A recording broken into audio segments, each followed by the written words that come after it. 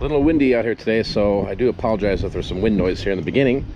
Rolling to the store with the golf cart, gotta love that. We're always having these clothing racks out front here, and some golf clubs, bikes, little kids' bikes. But today's video, guys, we're going to talk about the top 10 items that sell in this little store in the middle of the desert. Let's do this. So let's see what we do today.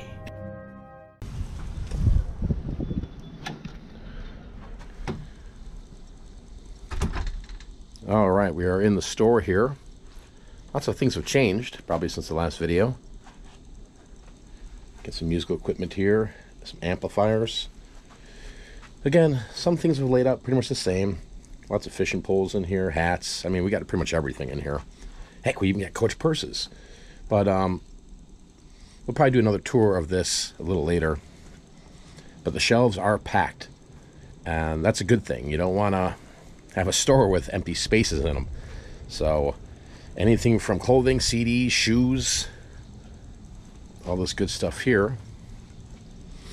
But I wanted to talk to you guys today because I posted something on my Morning Cup of Joe Facebook page, and that Facebook page, there'll be a link down below if you want to follow that or follow me on Instagram. And on that page, I asked people, you know, what kind of videos are you guys looking to see from me here? Decided to pick up the camera once again and make videos for you guys here on YouTube. If you're new to the channel, my name is Mike. I've been a full-time reseller for over 20 plus years in the business. eBay, Amazon, Etsy, my own e-commerce sites. I've owned stores before in Illinois. Here I am in Arizona. This is 6 months doing this retail store. But anyway, I asked some questions about the what do you guys want to see, and I had some great questions asked to me, and I was like, all right, this is good. This is a good opportunity for me to make some videos to talk more about what you guys are looking to see. So I wrote some of the comments down. Ricky, thanks a lot. I put you up on the screen there, Ricky. He asked, what's the best selling items in the store? Well, everything sells, believe it or not. But I did come up with a list here I wrote down of some items that sell, and I'm just going to go over them. They're in no particular order, but really, you know, you're just basically trying to find out what customers' needs are. When they're walking in the door, always ask questions. Hey, there's something you're looking for. You know, also, I'm buying items here too. I'm doing trades. I'm doing consignment. So there's a lot of just general questions I ask people when they walk in the store, and it leads to a whole other conversations. It leads to other opportunities, believe it or not. But I did write a list down here. Shoes. We sell a lot of shoes. Kids' shoes, women's shoes, men's shoes, not so much. I would say 90% of our buyers in the store are women. Jewelry, right? We sell a lot of jewelry, from costume jewelry to sterling silver and gold pieces in here. So there's no rhyme or reason. And I'm not one to judge anybody when they come to the door. I just want them to be a happy customer. I want them to have a happy experience when they come in here. I want them to come back. Books. We have a lot of snowbirds in this town. A lot of elderly people come around. And so we're always running sales on books, CDs, DVDs. Buy one, get one free.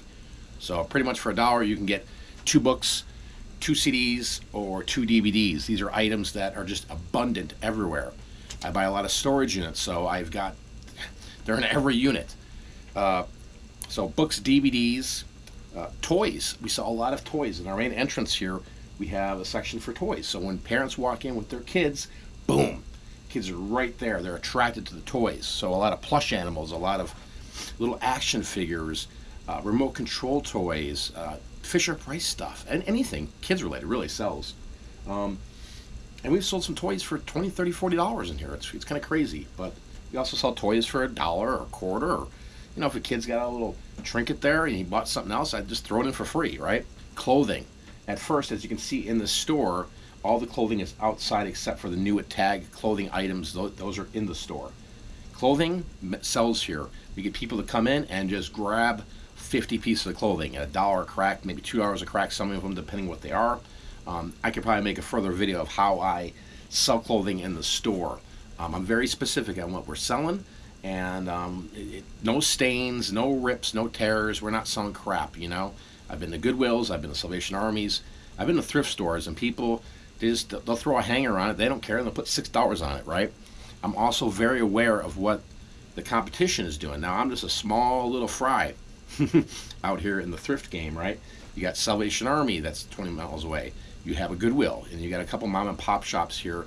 But in this particular town, there's nobody that I know of that's really selling any clothing in this general area. So when people do come through the door, they see the clothing, they're attracted to it outside. Actually, the clothing racks outside brings people in.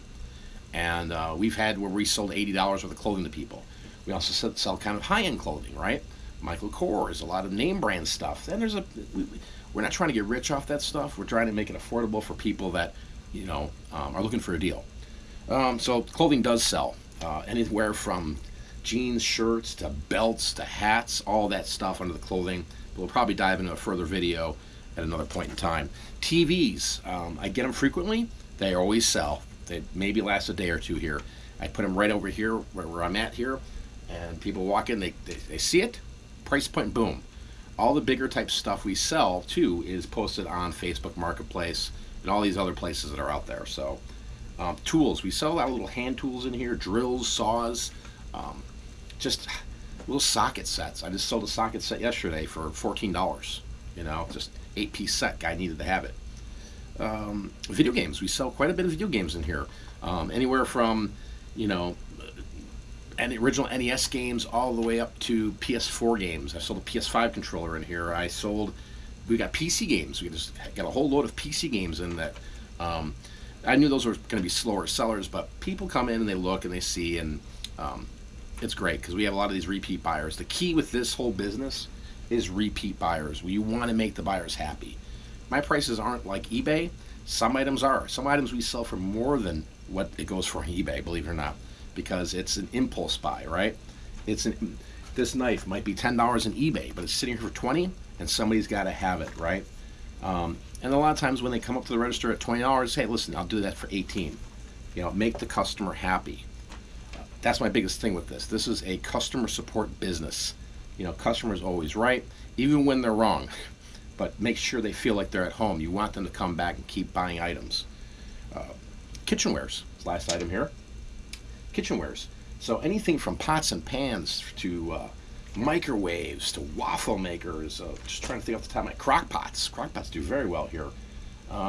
Cast iron does amazing here. So that type of stuff.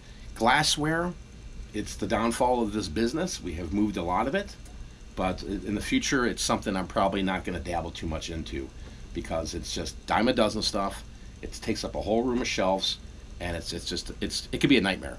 I don't want to run a business where everything's glassware. I just don't. I got a massive variety of products in this store, and that is what keeps people coming back, and hopefully it keeps the doors open for me.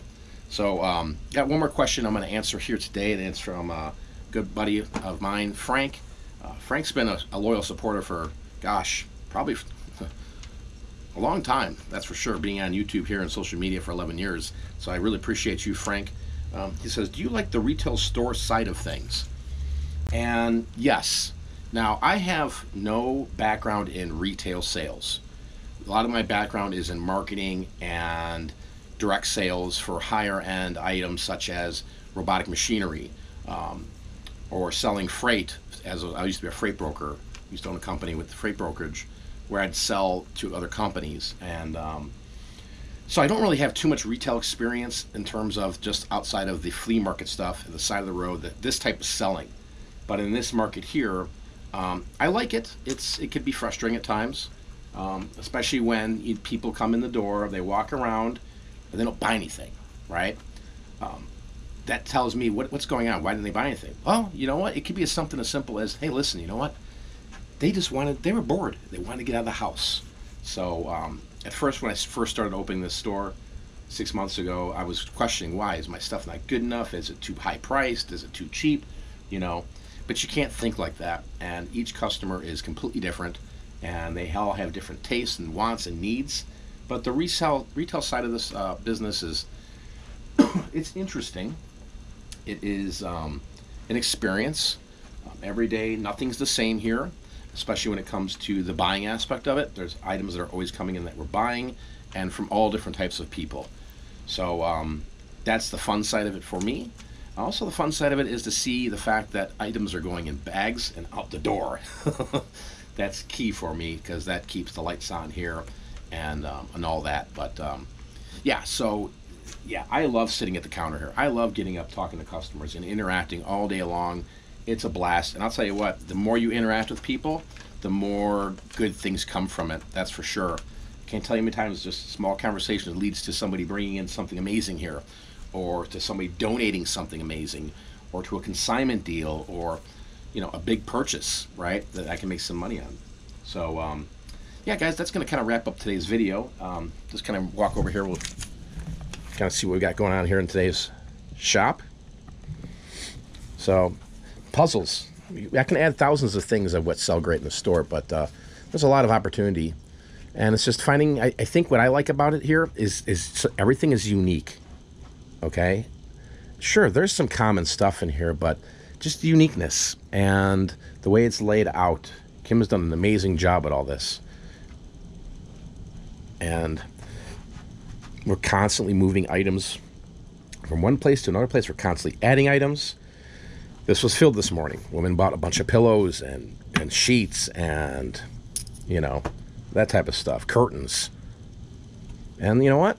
I'm not afraid to go, well, that's $25 in the store. You know what? I'm here to make you a deal. That's what this business is about. That's the retail side of it for me. This section here, we've talked about this in further videos. These are great little things. I've talked about these. They're 50 cents for a little pair of earrings. Impulse buys. People just buy it. Yeah, gotta have it. So, yeah, that's that there. We've got a couple of cases here. So there's all different types of items in here. Just because it's in a case doesn't mean it's very expensive. Some, yes, there's very expensive items in here. Up to $400 or $500, no doubt. But there's also items in here for $4 or $5. So it's the cases give it that look like it's important in there. And it works. Here we've got sports cards. I sell a lot of Arizona sports cards, from Phoenix Suns to the Arizona Cardinals to Pokemon. I have 0 Pokemon. Christmas time, there, and all here was Pokemon. I have 0. It sells tremendously. It actually should have been on the list, but I thought I'd throw it in there now that I totally thought about it. Again, jewelry. So, yeah, guys, if you like these little videos of me in the store here, I'll continue making the videos for sure. I know a lot of you guys want to see the interactions between me and customers that come into the store here. And originally, when I started putting out those videos, I removed them all. I think it's not wise for me to do that. I think it's distasteful. I think it's ignorant, to be honest with you. So I'm not doing that. I will, if people come in and they want to sell me something, I will ask if they want to be filmed. If they're cool with that, you'll see stuff like that. But in general, I'm just not going to blindly film people and look for reaction videos to find some type of success here on YouTube. Because I know those videos are very popular, and it's just not my type of thing. So again, thank you guys if you enjoyed this video. If you have any comments, leave them down below. I will read the comments. And again, I appreciate you guys. Been on YouTube for over I think 11 years now. Pretty wild. Look where we come, right? Look where we come. So I'll see you guys in the next video. Be great.